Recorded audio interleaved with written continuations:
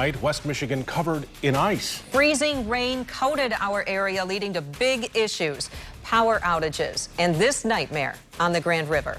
Several Portland homes and businesses flooded after an ice jam caused the river to spill over its banks. About 50 people were forced from their homes. We have team coverage tonight following the aftermath of the ice storm. We'll begin with 24-hour News 8's Joe LaFurgey. He's downtown in Portland with the latest on the ice jam and what city leaders are doing to handle it.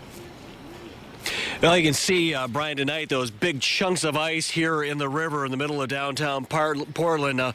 We know what these chunks of ice have done. They've forced the water up where it shouldn't be. And oftentimes, what these chunks of ice will do is a bit unpredictable. Levels are down right now from this morning at their highest levels when they had to do all those evacuations. But the wrong conditions, well, that could stop that progress in its tracks. David Hunn has watched the ups and downs of the Grand River in Portland for more than 4 decades. I think last time Water Street actually flooded was back in the 60s or 70s. It's been a while. The view from Zone 8 shows the backup of ice. Ice jams in this section of the Grand in Portland are not uncommon. The river narrows as it nears the downtown area, creating less space for the ice to squeeze through. But due to that deep freeze last week, it really created some significant ice. And so I think that obviously was the main contributor. And then you compound that with the freezing rain, and that's what you're going to get. The question now, when will the jam dissipate? Higher temperatures predicted for tomorrow and some rain could contribute to a slow meltdown, breaking up the ice and sending it down the river.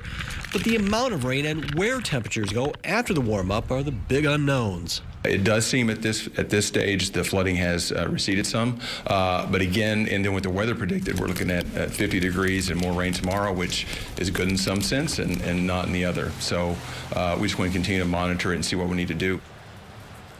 Now, Gorman says the lessons learned from the 2015 tornado that really knocked out a good portion of the city just south of town were really helpful this morning in the whole evacuation process. Now, if you are a Portland resident and you want to know what's going on, you want to keep up on the emergency announcements, we have a couple of sources. Both the Portland City Police Department and Ionia County 911 have Facebook pages, and all that information are available there. We have links at woodtv.com.